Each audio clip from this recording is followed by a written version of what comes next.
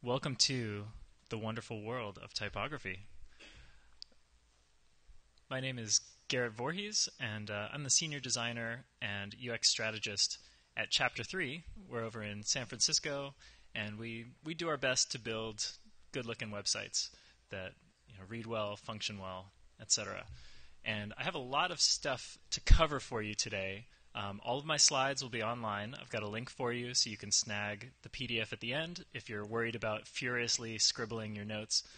And I'll say kind of a lot of what I'm covering today might be things that you already know if you have a background in design or typography, but I can pretty much guarantee there are at least a few things you have not seen before, and we'll dive right in. So I think it's important to kind of set a baseline. Like, what is typography? So it's basically any arrangement of letter forms, but this takes the form of books, magazines, packaging, wayfinding signage, street signs, that tiny text at the end of a prescription drug commercial. But at its core, it's utilitarian. Type exists to communicate a message to you, and that method of communication can be either very simple or very complex. And I feel obligated to give you this warning, because once you start to go down the typographic rabbit hole, your brain will forever be changed. I like to kind of think of it as a chronic disease. So everywhere I go, I cannot help but analyze and pick apart, oh, what's that typeface? Oh, interesting that they use this with that. You'll never be able to dine at a restaurant without deeply scrutinizing their menu. So this is your last chance. You can still take the blue pill, walk out the back door. Yeah. So these are a couple shots that I snapped when I was flying through SFO just a few days ago to just kind of illustrate the ubiquitous nature of typography in our world. So you see it on things like this wayfinding signage. Here we've got a whole bunch of different stuff going on, various signs, a defibrillator, restroom, a deli, and they're all kind of treated differently. They're kind of commanding your attention in different ways. And these are things that we don't necessarily stop and think about. We're just kind of digesting this information very quickly, and we keep moving. But at some point, some human intentionally, laid out this stuff, and it was designed, and somebody designed the typeface that it is set in. You see it on packaging. Here, the type is especially designed to kind of grab your eye and communicate a certain tone or certain feeling. Magazines, all of those medicines. This one was kind of interesting to me, that you have, this bold statement in all caps in this very traditional serif style. So all of that kind of communicates different things to us. So here's a little exercise test for you. This is going to pan across and just try to kind of keep track in your head of all of the different typographic styles and treatments that are jammed into this space. And this is Times Square in New York, of course. So there are lots of signs for Broadway shows, restaurants, a little bit of street signage. If you look really closely, you can see maybe some text on people's T-shirts. And this is maybe, the extreme example where every possible surface is covered with some sort of messaging, much of which is typographic. So did you count them all? And designer Nicholas Damians kind of asked this question about Tokyo. Like, what would the streets of Tokyo look like without all of these logos and slogans, company names, etc.? So he did kind of this interesting series of images where he just photoshopped them out. And you've probably seen similar examples. But it's kind of a good reminder of how prevalent all of this stuff is. So we're going to travel back in time a little bit to about 113 AD in Rome. And this is a picture of the Trajan column, which still stands today. And you might be familiar with the typeface Trajan, which was directly based on these letter forms. And these are basically the inspiration for our Roman capitals or our uppercase alphabet that we see today. It's also since been reappropriated for basically every single movie poster in the last 25 years. It just kind of goes on and on. And sometimes they might tweak the letter forms a little bit, but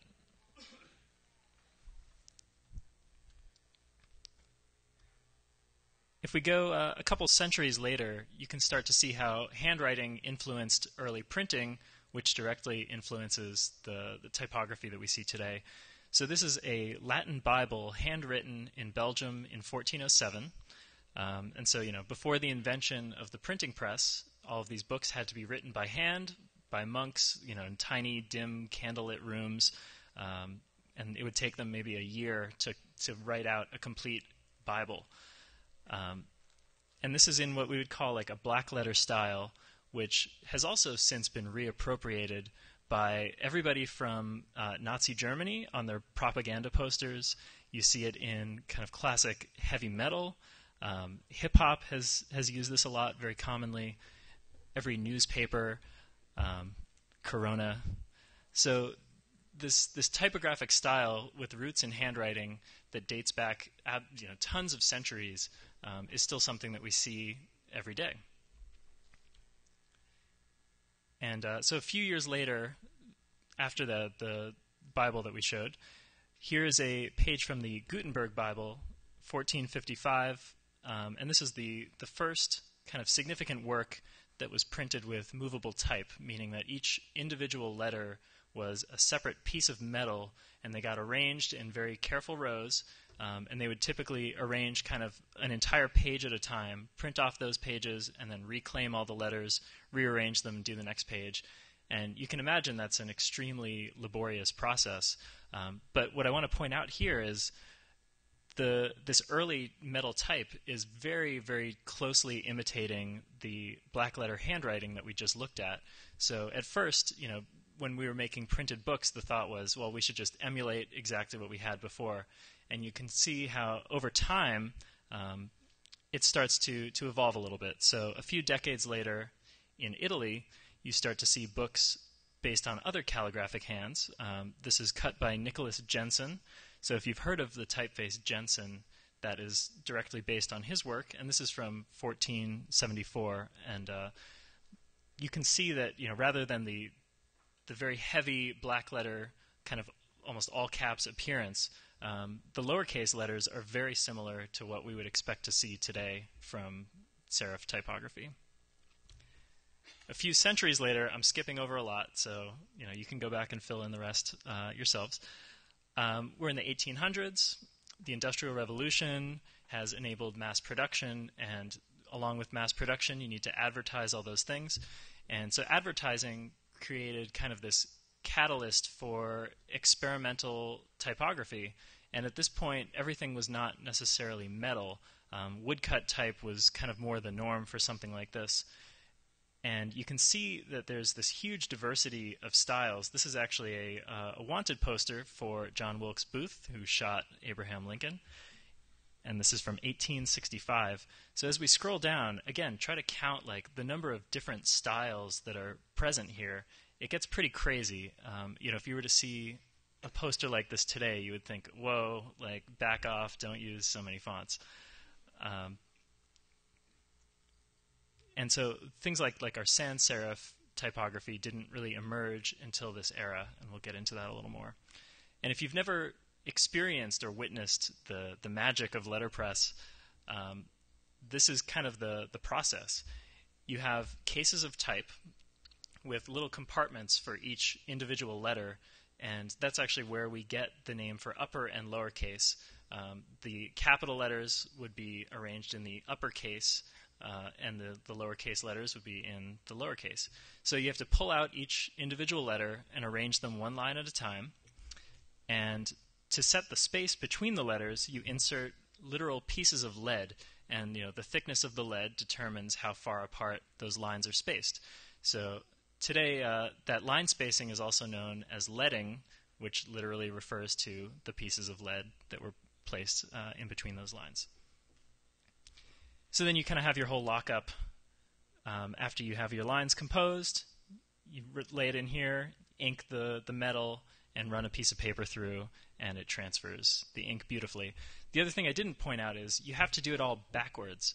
All of the words have to be set backwards so that when it prints, it reverses and creates a regular image. Somewhere between letterpress and kind of like typewriters and computers and digital type were things like this linotype machine. This is from the early 1900s, where you would be typing on a typewriter-like keyboard, doing one line at a time, and the machine would do kind of the work for you of pulling the letters that you need. So it would kind of arrange the line. You can pull that off and like set it up, type out your next line. And so this is still laborious, compared to today's standards where you can pop open any word processing application. But still hugely faster than having to pick it all out by hand. So along with all of this, I think it's important to remember the importance of handwriting. And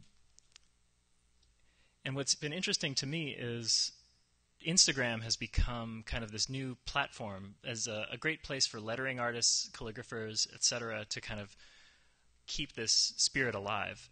So this is work from Seb Lester, and it's not loading. There it goes. So you can look him up on Instagram, and he will do little 15-second time lapses of him writing out all of these words in beautiful different hands. So here's a black letter style again. He's adding a lot of flourishes, embellishment to it. But again, this kind of centuries-old practice is still very much alive today, kind of in different forms. Here's a nice one. He makes it look just perfectly effortless, but I can guarantee you, there's a lot of subtlety going on in the amount of pressure and release required to create those fine letter forms. So you're probably familiar with serif and sans serif as kind of our major classifications. I think it's important to kind of have a general understanding of what those subclassifications look like. And this more or less goes chronologically. So you have old style, which emerged in kind of the mid-1400s around printing press era. And this is like that Jansen text that we looked at. This happens to be a typeface called Sabon. And this looks pretty normal. It's fairly low contrast, and what I mean by that is the thinnest part of the letter form and the thickest part of the letter form are not too far apart. If we go, again, a couple centuries later, mid-1700s, we have transitional type. So at this point, we've been doing this for a while. We have finer tools. People are more experienced. And so you have higher contrast. So again, the thinnest parts of the letter forms are thinner, and the thicker parts are probably about the same. But if you can imagine, you have to carve this metal type at the actual size. So if you have, 9-point lowercase letters, you have to be carving all of those details very precisely. And the even more extreme progression here is modern style, late 1700s, and this is very high contrast. The serifs tend to be extremely flat.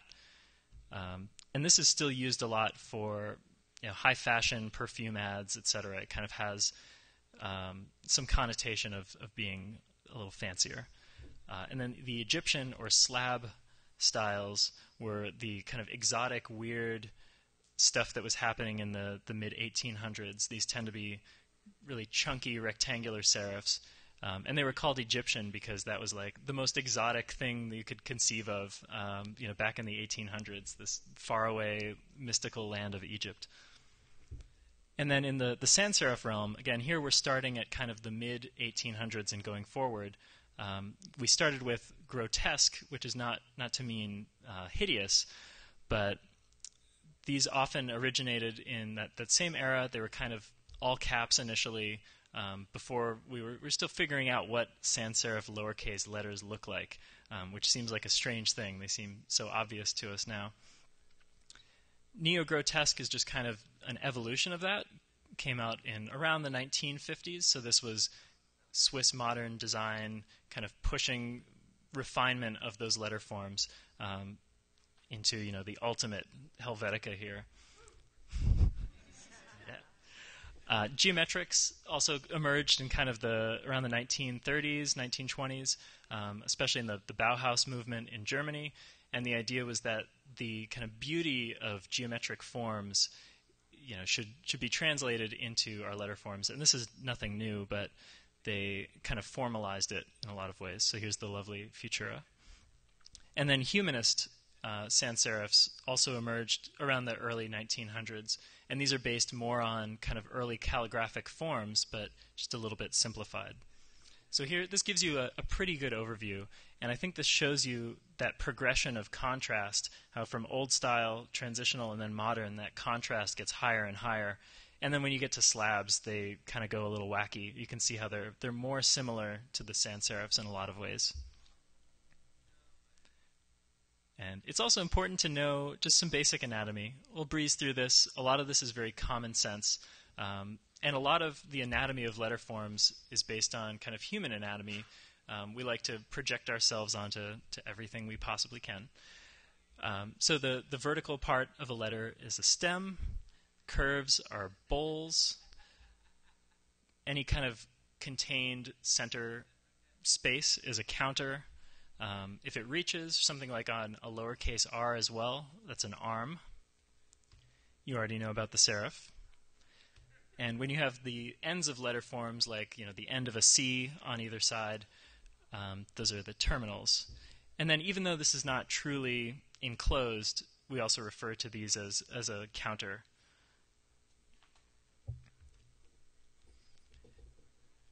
So the line that your text rests on is your baseline, and the height of the capital letters is appropriately your cap height. You have ascenders and descenders, serifs again.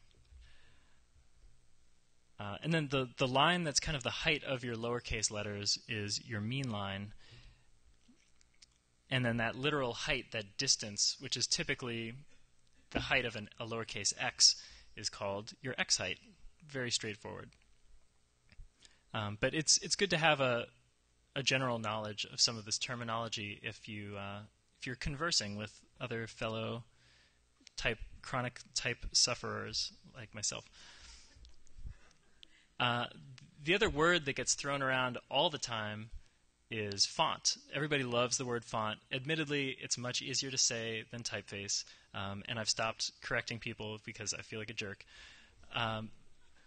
But the typeface is actually kind of the artistic concept of that whole family. So if you're referring to Helvetica as a concept, as a design, that is the typeface. And then all of those styles that make up the family are the family, and then the individual style is actually the font. So do with that what you will. But it doesn't help that it's called, it's the font menu in a lot of applications, and it just kind of perpetuates itself. You might have wondered, 12 point, what does that actually mean? So to measure point size, it's the distance from your descenders, the bottom of your descenders, to the top of your ascenders. So if you're saying, if you have your traditional school assignment set in 12-point text, you probably know there are ways you can game the system a little bit by choosing a different typeface that is optically larger or smaller. So in this case, all of these words are set at the same point size, but they have different x heights, which creates very huge differences in their optical largeness. And as we were talking about, leading or line spacing is simply the distance from one baseline to the next baseline. And if you're thinking in CSS terms, this is line height. And I don't know why we can't find a standardized term for this, but that's okay. So if you put it all together, you've got your point size, and then your leading. And in at least the print world, I don't hear this so much anymore, you would refer to this as 12 on 15, or you can express it as 12/15. So that's really like skimming the surface. But if you are looking to kind of dive a little bit deeper, these are a few books that I would wholeheartedly recommend to anybody. They're all very approachable. In fact, the Laws of Simplicity is not so much about typography as it is theories of design that are very relevant to everybody. And the bottom right, The Elements of Typographic Style, is really more of a reference book. So if you think that you're going to be working with type more, especially in a print capacity, that's a really good book to have just sitting on your shelf handy. If you're looking to just kind of go a little bit deeper, I think the bottom left two options, Stop Stealing Sheep and Thinking with Type, are probably the ones you would want to pick up first. I'm sure your local library has a copy. So you guys are experts now, so we're gonna quiz you in a minute, but you've probably heard some nasty rumors about Arial over the years, how it's a blatant ripoff of Helvetica.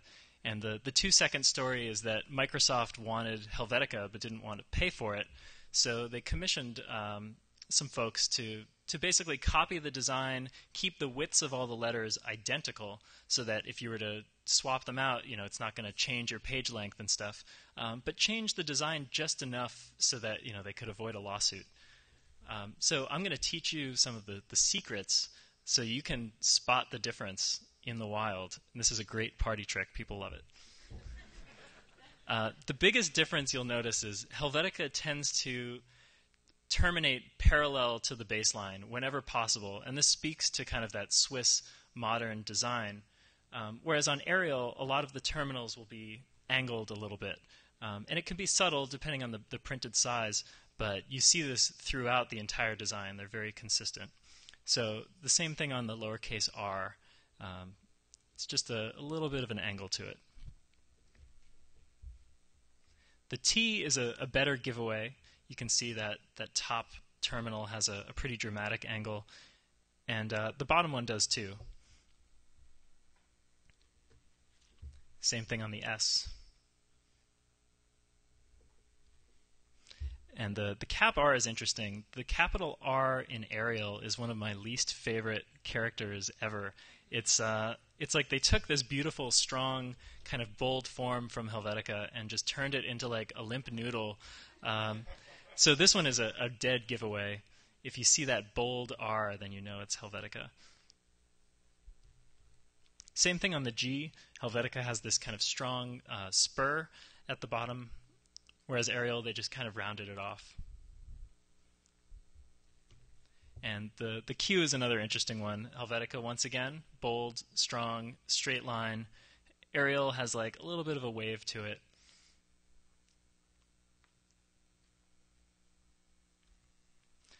But sometimes it's a little more subtle.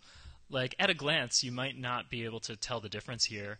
And in fact, if you draw some lines, you can see that Helvetica is just a little bit lower waisted. Like they basically shifted some of those points up a bit in the Arial design. So in context, it's almost impossible to really tell. So I'm going to test you guys. Just shout it out, anybody. Which one is Helvetica, top or bottom? Top. No question. That A is a dead giveaway. Top or bottom? Top. Top or bottom?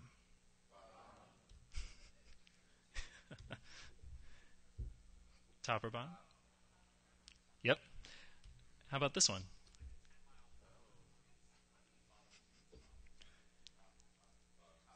Honestly, I don't think I could tell you. These are some shapes that are like all really, really identical. It's actually the top in this case, but you had like a 50-50 shot, so congratulations.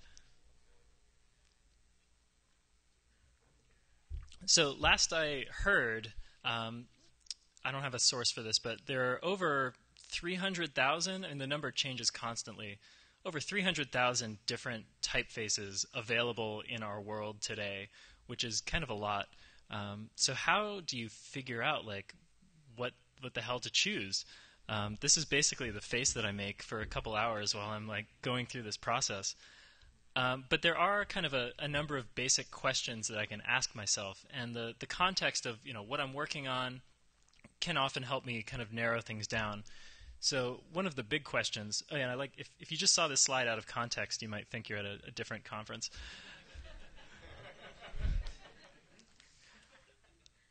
So you might think like, do I need a large family? Am I going to be using this only for headlines? Do I need this to serve as my body copy and, for subheads and sidebars and this and that? So I want bold weights and light weights and all that stuff. Will it be used for print? That would kind of decide what sort of licensing approach I would take. If I knew that I wanted a design that could complement both the website and print materials, I wouldn't necessarily choose something from Google Fonts, for example. Although some of them may perform decently in print, they're not necessarily designed for it. How will it display cross-platform? If you're dealing with, your user base is primarily on Windows, you want to make sure that your text is going to be pretty well optimized for it. A lot of times it'll end up unnecessarily crunchy and it can look bad. And we've dealt with this many times with clients where we launch the site, we think it all looks great, and then they come back to us saying like, it looks terrible on our computers, you've got to fix this. Does it convey the right tone? So as we talked about a little bit, every typeface kind of has a different personality, and the way that you're using it can influence it a lot. But a lot of times you can kind of look at something and just feel it in your gut, whether it's appropriate for that client and that project. Again, what sort of content would it be used for? So if it's going to be a lot of long-form text, you don't want something with a really tiny X height or like high contrast letter forms, for example.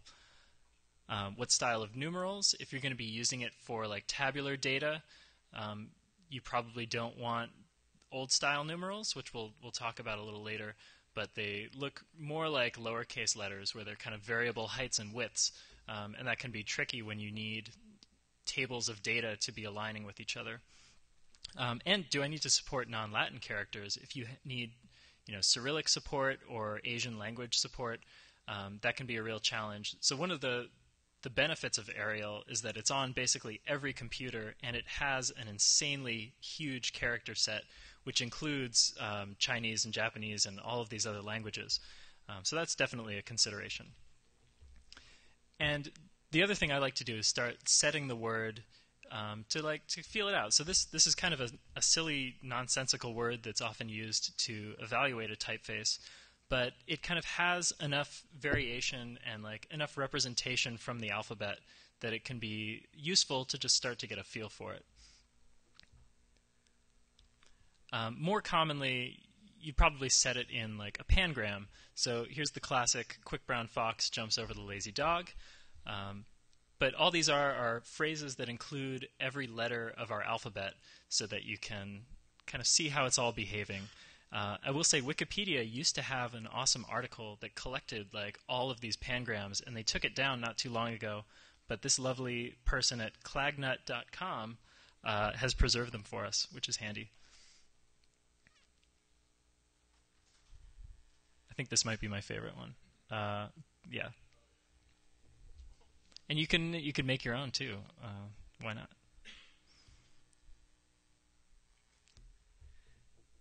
So again, type has a strong effect on our perception.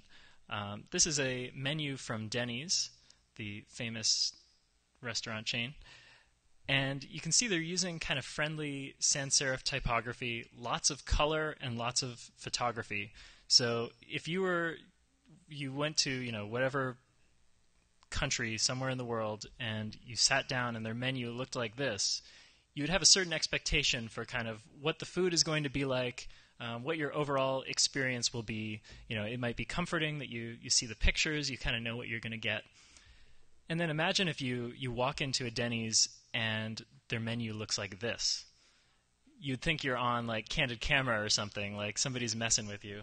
And this is communicating a wildly different tone. These things don't even have dollar signs next to them. Like, it's obviously pretty fancy. There's even like today's date at the top of the menu. But these things all kind of clue us in on the experience, or whoever designed this menu is trying to convey a certain feeling for you.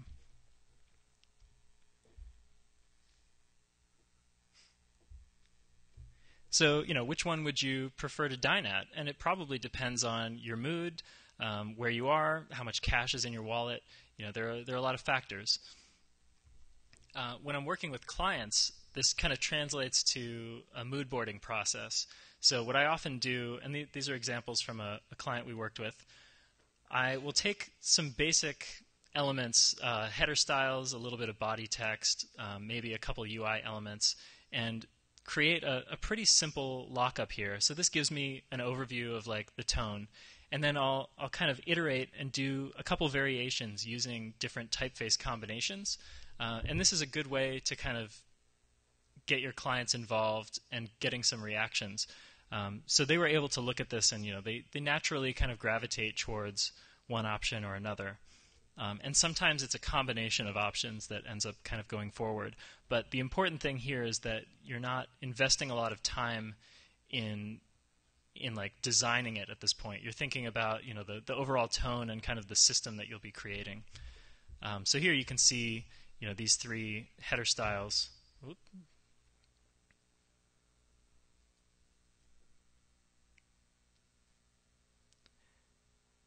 And I will say that the second two are really, really similar. And the reason I included Gotham and Proxima Nova was to kind of start talking to them about font licensing, because they're available through different services, and we'll get into that. So what happens if you're browsing the web and you see some beautiful typeface in the wild? If you're savvy, you can kind of inspect element and like pick apart the CSS a little bit and try to find the family name. But I recently discovered this tool, which is super handy, FontFace Ninja. They have a Chrome, Safari, and a Bookmarklet, Chrome and Safari extensions. And you can basically hover over any text on any site, and it will tell you what the family is, what size it's set at, the leading, etc. And if you click on that text, it then gives you a little space at the top of the window where you can type in a few words in that typeface and kind of test it out, which is really handy. And also most web font providers will offer you some way to kind of test things out. You can type a few words. Hello, DrupalCon. And this can give you a decent sense of it, but a lot of times you really have to like get your hands on it to figure out whether it's going to work for you. Or when you see type in the wild, and by the wild I mean not on the web, and you can't identify it, this is also a great site if you're not familiar. You can upload a photo of your text. You should probably crop it down to like a couple words, and it does its best to approximate what typeface it is or similar typefaces that you might want to consider. But if you do want to just try things out online, this is another good option. Everything on Google Fonts is available on here for free, and they have some paid models that include libraries from other font foundries. But this gives you kind of some basic page elements that you can then modify. You can change like the background color, size, spacing, all that kind of basic CSS parameters. And it's a good way to feel like how the text will function in more of like a long form context. Also, if you have like a Creative Cloud subscription and use Typekit, you can access Typekit's full library in Photoshop. But if you're not using Photoshop, like I happen to use Sketch, it doesn't really help.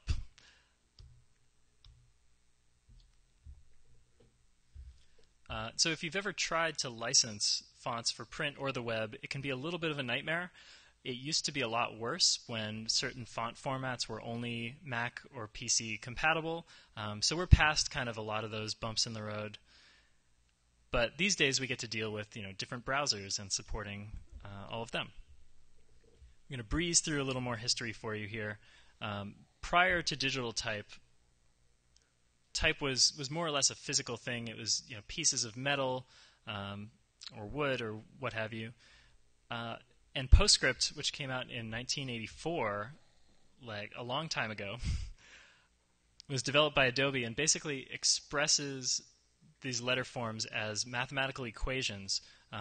So they're outlines rather than being kind of a physical filled thing. So they use Bezier curves, which we still see today in Illustrator and Photoshop, and anytime you see a pen tool. And this worked great. Like people went crazy for it. PostScript was embedded in every printer. Adobe was making a ton of money off of this. And around 91 or a little before, Apple started developing their own kind of competitor. called TrueType.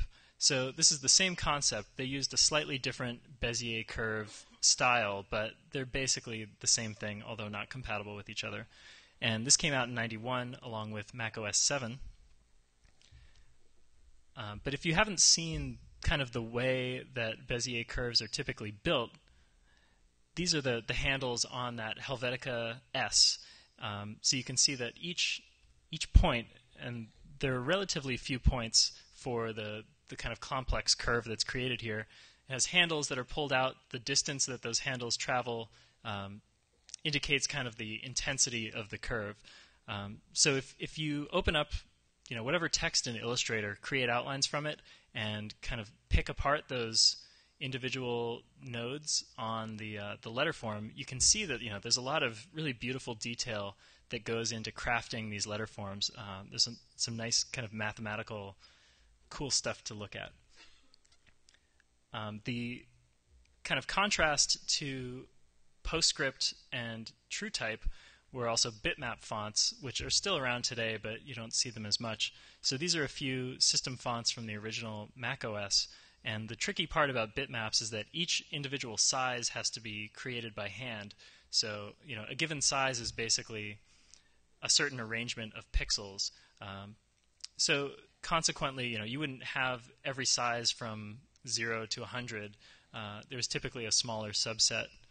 And if you ever played, any number of video games, you see bitmap text all over the place.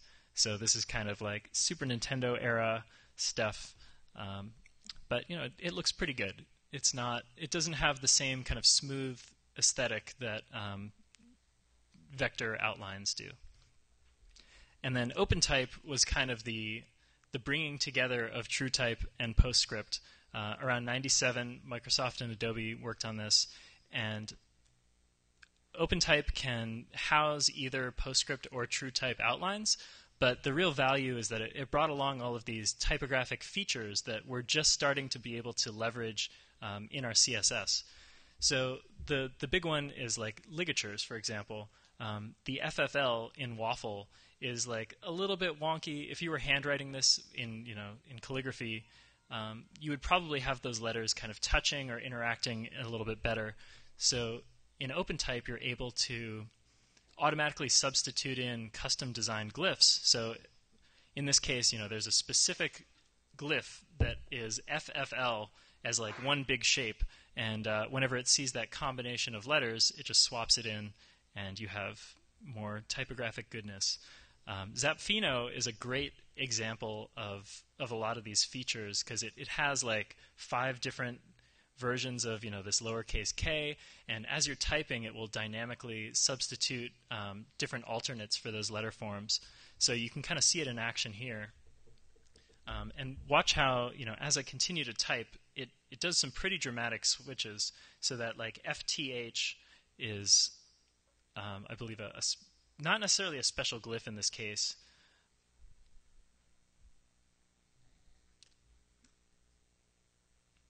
But some cool stuff. And then I mentioned numerals before. This also allows you to include tabular or lining numerals, which are kind of those cap height ones that you might be used to seeing, and also have old style numerals, which you might want to use for something a little fancier. And you can kind of dynamically switch between the two. Again, like in CSS today, you can kind of call for these things, but it's not 100% supported across browsers. And speaking of, if you've had to implement any web fonts and care about cross-browser compatibility, you might have looked at something like this, which can be a little bit of a headache, but we will break it down for you. You can see this is calling actually like 6 different font files. Just, you want to use your whatever typeface, and you have to call like 6 font files. It's kind of silly. But you have EOT, WOFF, TTF, and SVG. And this is kind of the 2-second breakdown for you. WOFF is the future. TrueType is the past, but it still is well supported, so you should still use it. SVG and EOT are kind of out the door for text. SVG originally was the only way you could load custom fonts on like iPhones. But this was, iPhone 1 and 2 era, and that's no longer the case. And embedded OpenType was kind of a failed attempt by Microsoft to make their own web font format. They even submitted it to the W3C, and it got rejected. And so that's still supported, but only in Internet Explorer. And these days, Internet Explorer supports WOFF and TrueType. So those are kind of the way to go. Related, the joys of licensing. This is a conversation you should have with your clients sooner than later, whenever possible. It's good to kind of understand how much your client is willing to spend on custom typography, and it's also important to kind of make the case that investing a little bit can go a long way, as we've seen. So these are kind of the two major buckets that you typically see web fonts offered in. You have subscription services where you pay X dollars a month. It ends up costing $50 to $120 a year, which for your average client is like a drop in the bucket. They often have monthly page view limits, meaning once you serve up a certain number of pages, they might cut you off or you have to upgrade your plan. But usually those start at like 250,000 page views and go up. So if you're working with a client that has more than those page views, they're probably expecting to pay for this anyway.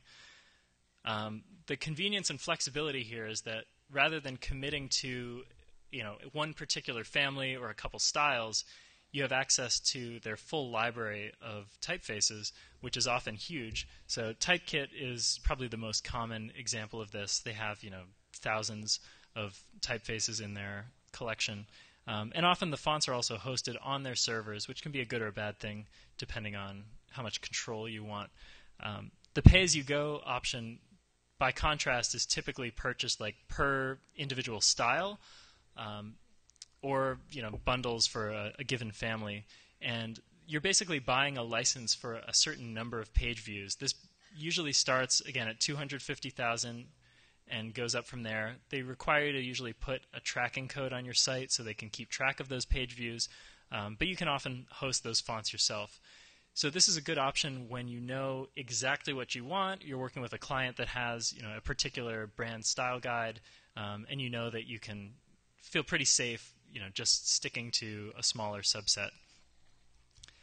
And I don't want to spend a lot of time on this, but these are a few of the typefaces that I give my seal of approval to, I suppose. They're ones that I've worked with before, perform well. Some of the highlights, I guess you could say, but all of these services have such huge offerings that it's really worth exploring a little more. But these can be a good starting point. So Typekit has some good ones. Heffler & Co., their cloud typography service, has some really high-quality ones, including Gotham, which you see all over the place. And even Google Fonts has some really reliable, solid options. I tend to lean towards some of these sans serifs a little bit more. The cool thing, too, is in the case of Source Sans Pro and Fira Sans, they've put the source code on GitHub.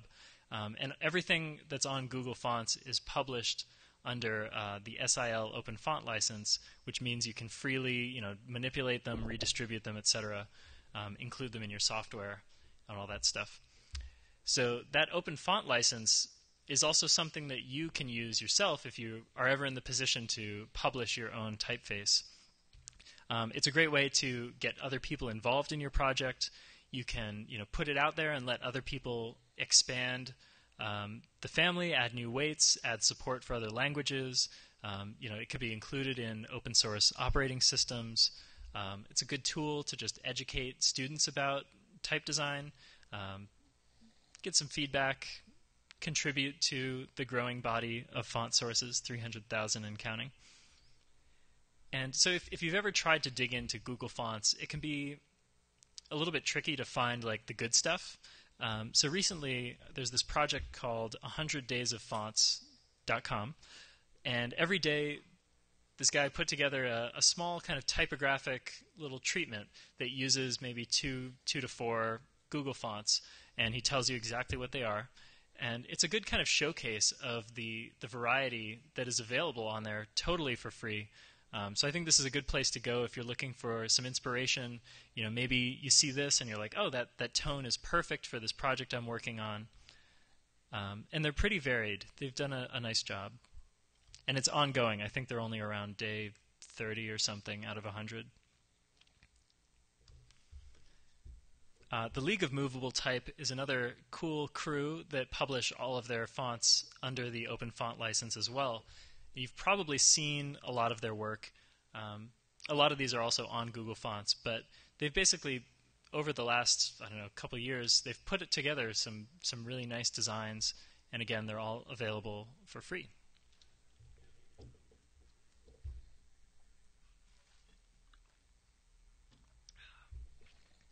So related to type, and especially kind of in this web context, are what I like to call the ilities, which include legibility, readability, usability, and accessibility. And type is a critical part of all of these things. We'll go into kind of like a high-level overview, although each of these could easily be their own week-long seminar, and you just skim the surface. But basically, legibility is how easily you can actually discern letter forms. So the difference between Helvetica or a super ornate script face is going to create different legibility. So my favorite examples of intentional illegibility are these wonderful black metal logos. So if you know this band, no cheating, but can anybody tell me what this says? You want to venture a guess? Very good. So if you spend a few minutes, you can kind of like pick this apart and figure out where everything is. Sometimes the letters are rotated, but these are like extreme cases of stylized illegibility. This one's a little bit easier. Any guesses? Borknagar. So you can see the B-O-R, you can kind of see the K, and like once you see the word, you can sort of pick it apart. But this one's probably the easiest. Any thoughts?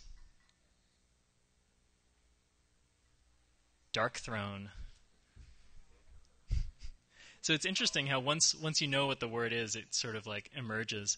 And our very own Casey White from Chapter 3 put together one for the Chapter 3. You can expect to see these on our T-shirts next year at DrupalCon. But looking at more reasonable words, there's even a huge difference in legibility between this array that you see here. So if you were to ask me, I'd say those two are probably the most legible in this set.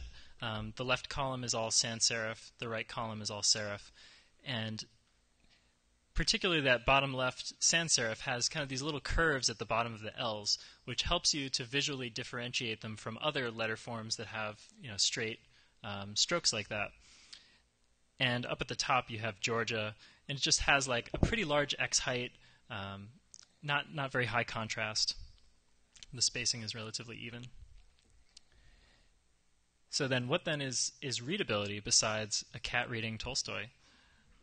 This is how easily you can read a given piece of text. So this basically requires legibility and then builds up from it. It's like adding the maximum comfort, whereas you might be able to make out a word and it could be legible, but it won't be readable until you've kind of optimized a few parameters. So if you look at like these two pieces of text, pretty clearly the bottom one is going to be easier to read. On the top, the leading is really tight, the line length is really long, it's set smaller, and on the bottom, this is a biased example, but the other big factor is the literal contrast. I don't even know if you can read this. Can you even read this? So the key factors for readability are, again, things like text size, the leading and the line spacing, the line length, the contrast, the alignment, which is something we don't often think about, but we read left to right, so left aligned text with like a ragged right edge is more comfortable for us to read than if you have right-aligned text and your eye has to scan to kind of figure out where the beginning of the next line is. And a little bit separate from typography is the literal vocabulary or the syntax that you use can also impact readability. You can think of this as like the reading level of a given piece of text. And then this is maybe my favorite slide. Usability is basically how easy it is to use something. So this is everything around you in the physical space and on computers, and usability again is a topic for a whole other talk.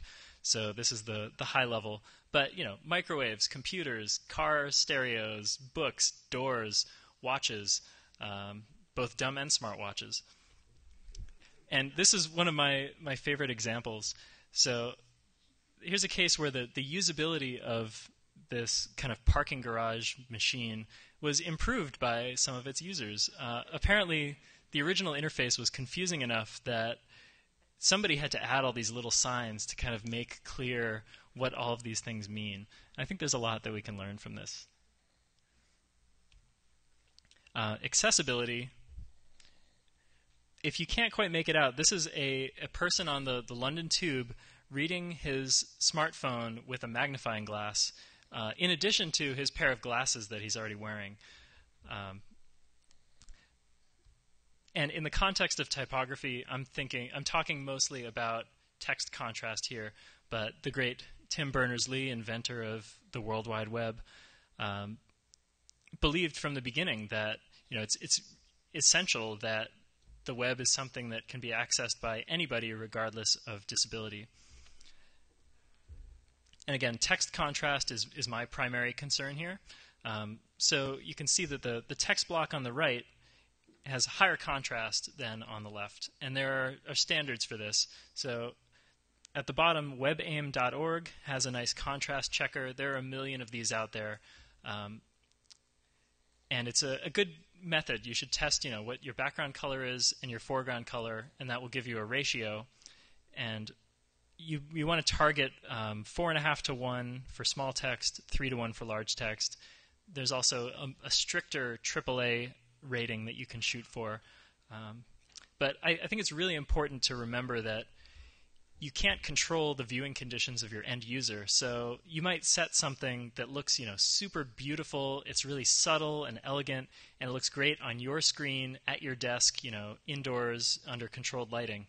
But what about somebody viewing that site on their phone in direct sunlight, or somebody whose monitor is old and the brightness is all wonky? You have no control over those things. So keeping these ratios in mind is really valuable and important. And again, social inclusion. Good accessibility includes other things like making sure your pages can be easily read by a screen reader, including alt text for your images, just being generally mindful of your page weight so you're not demanding that somebody sucks down 30 megabytes of junk to load your homepage, that sort of thing.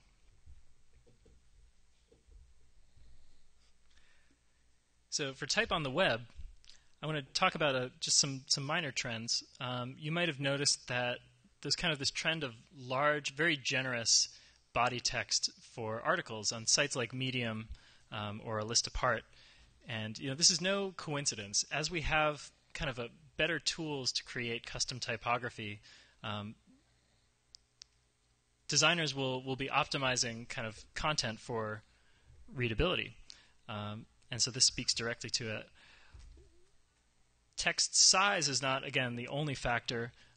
This was an article on Resident Advisor, and what I thought was interesting, once I went down to the comments section, there were two people that specifically called out the leading. This guy's like, yeah, you seriously need to increase the leading on the body copy. That shit hurts my eyes. Could you increase the line height on the paragraphs? It's a bit hard to read.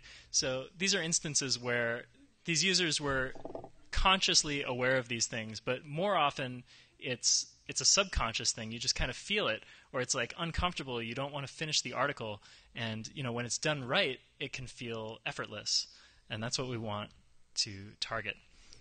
So similar to the Tokyo examples that I showed you guys earlier, I thought it would be kind of interesting to strip out all the text from a few websites and just see how those perform. Because text is really the core of how we communicate. There are lots of sites that are dedicated to visual or oral communication, but text is still at the core.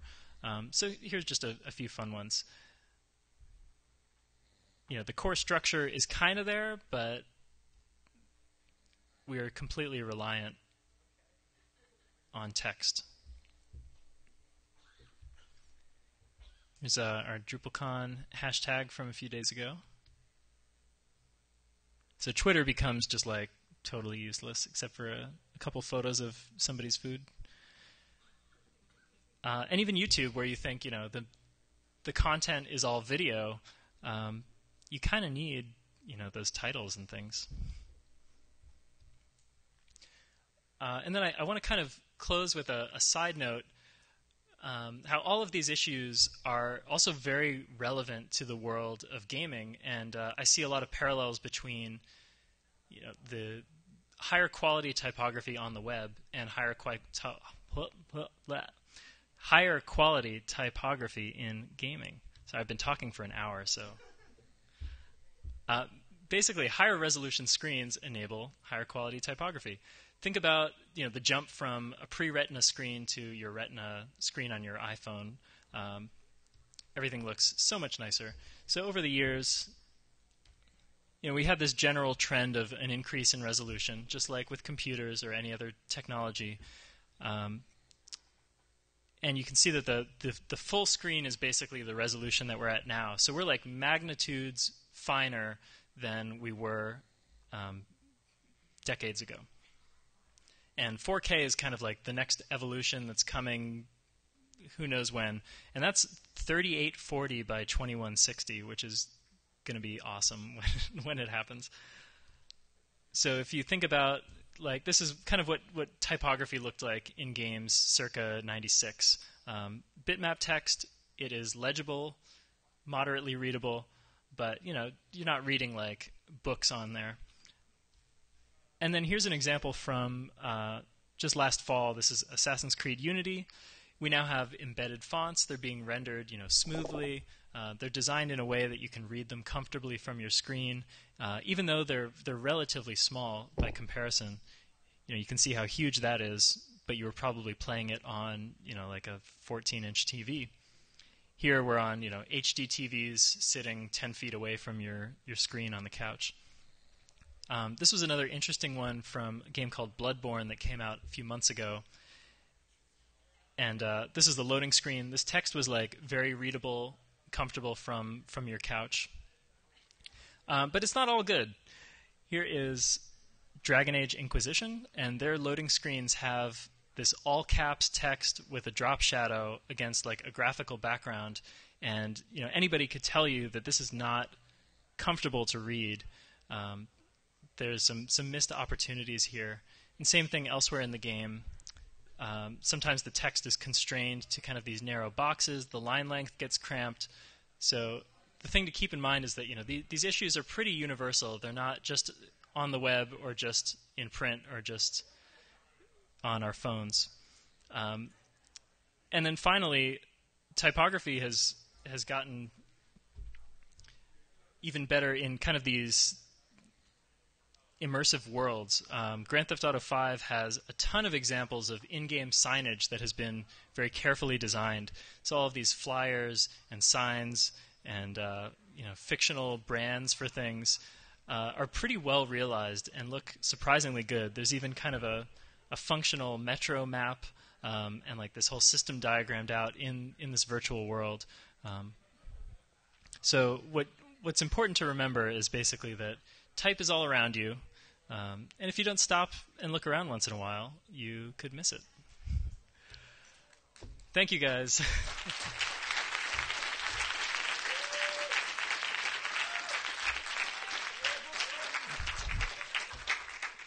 So all my slides are online here, tinyurl.com/DrupalCon type.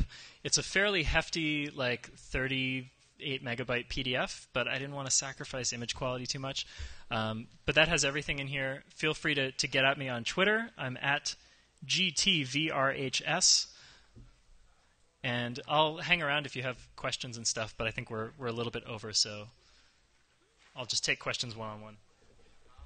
And thank you all for coming. I really appreciate you guys choosing to come and learn about this. Hopefully you got something interesting out of it.